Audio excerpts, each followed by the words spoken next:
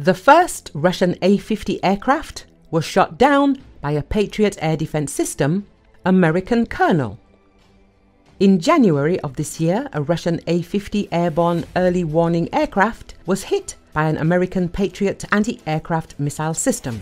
This information was shared by Colonel, Deputy Chief of Staff of the 10th Air and Missile Defense Command of the US Army, Rosanna Clemente.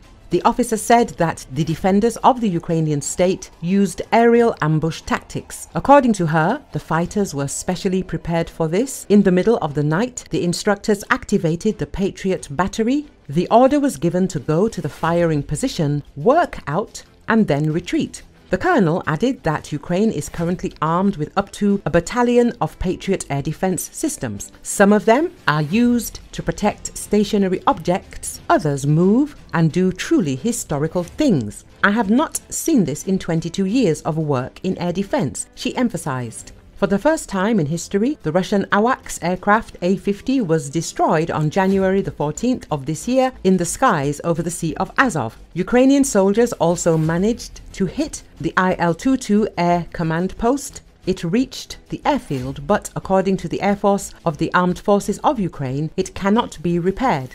Russian propagandists reported that as a result of the liquidation of the A-50 aircraft, at least 11 occupiers were dismissed. In addition, enemy propaganda dispersed the fake news that the defeat of the A-50 and the Il-22 was supposedly a mistake of the Russian air defense. On February the 23rd, another A-50 aircraft was shot down over the Sea of Azov and the plane crashed into the Krasnodar region of the Russian Federation. Journalists learned that the plane could have been destroyed using a modernized missile for the Soviet S-200 air defense system.